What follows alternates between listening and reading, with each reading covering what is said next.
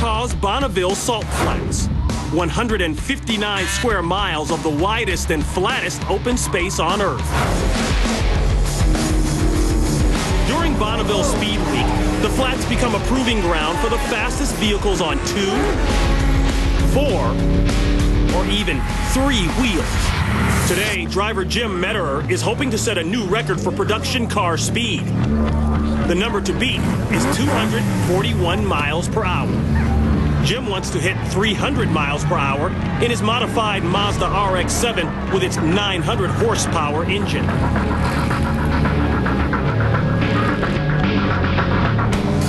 Jim sets off on his record-breaking attempt. The risk of crashing increases as he clocks speeds of 150, 200, and then 225 miles per hour.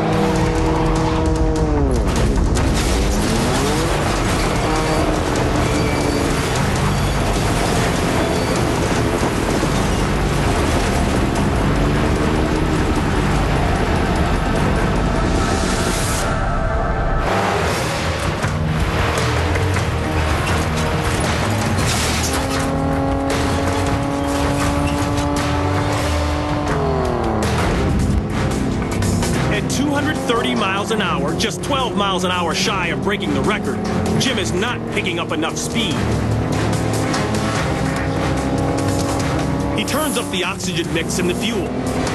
It adds at least 50 more horsepower to the engine. The extra power boost causes him to lose control.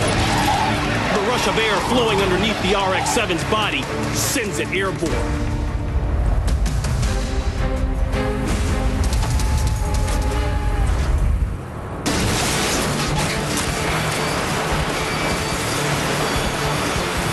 Jim tries to deploy the emergency parachute in desperation, but it's too little, too late. When the car ends its slide, flames erupt in front of the windshield.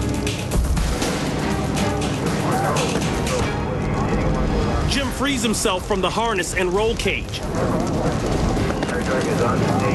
Shimmies out of the car